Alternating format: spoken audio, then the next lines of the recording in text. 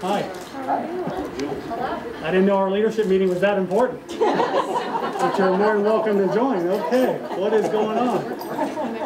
Hello. Hi, how are you doing? I swear I'm working on the numbers. I'm going to give them to you by 4 o'clock. All right?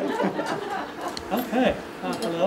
So now that the initial shock is over, do you have any thoughts on why? I'm not hit the shock yet. I don't know what. I'm not easily surprised, but I am a little surprised, I will say. I hope you can tell that it's a good surprise, right? I would hope so, since the superintendent's here and not meeting with me privately in my office. This is a good sign. All right. Twice 1 week, yes. Well, we are here because you have won the Hart Award for Outstanding Support of School Media Centers. Oh, okay.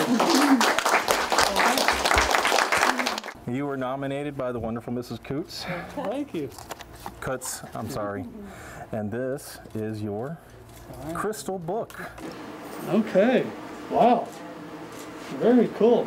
This is a bit delayed. This would have been last school year, so you are the big winner for 1920 school year. Okay, great. So I have you to blame for all this. All right. Yes. Wonderful. Everything Mr. Greene does has literacy in the background and his thought process, whether it's sending out articles for the staff to read, making sure that we have a dedicated dear time, 25 minutes every day for our students.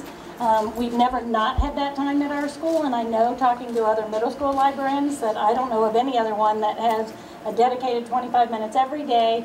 So it just shows how valuable he thinks that time is for kids to have time to practice reading, individual reading, books that they're choosing and selecting. It's easy to say it's all part of our day's work, but honestly, I'm really accepting this award on behalf of everybody you see standing here and our teachers and paras, because nothing I say matters unless they put it into practice. And so really the credit goes to all of them, not me. I'm just get to take the credit for it. So I'll take the credit for it, but really they're due the applaud for it.